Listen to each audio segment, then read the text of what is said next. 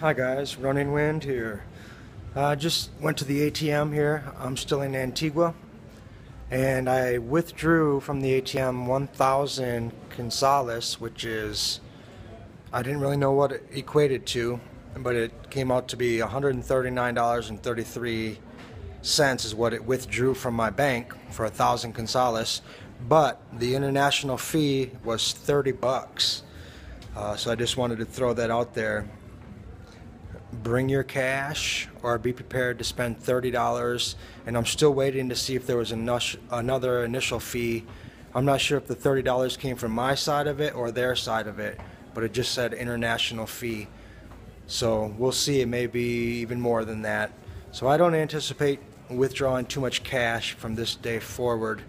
30 bucks, you can live 3 days up here.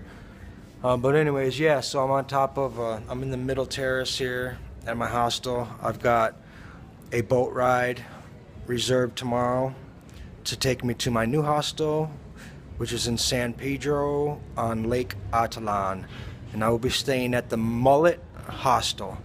They have a hot tub and a pool, and the front desk lady here at the Terrace Hostel called them personally for me and said that I will be showing up.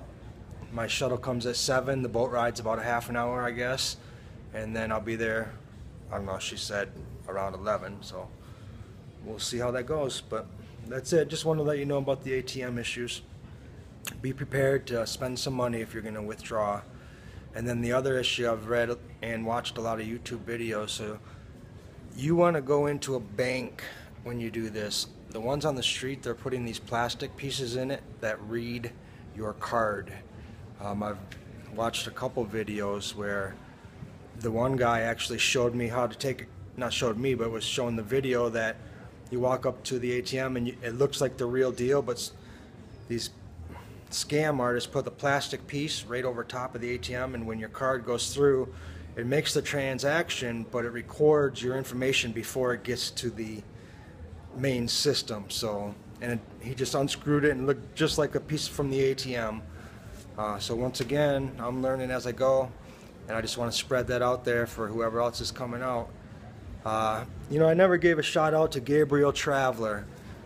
He's a YouTube guy that I've been following for a while. He was here for I don't know how long. He moves quick. I'm kind of in slow motion. A lot of the YouTubers are here for a day and out. I'm spending a little more time at each location. I'm cutting my travel costs, and I'm kind of, you know, just in chill mode. I passed on hiking on the volcano just because no excuse, just because I didn't want to. How about that? I was watching smoke come out of it last night, and one of the guys said it's a river of lava on the other side, so I don't know, it don't sound logical to me to climb it. But anyways, that's it. Running Wind out. Later.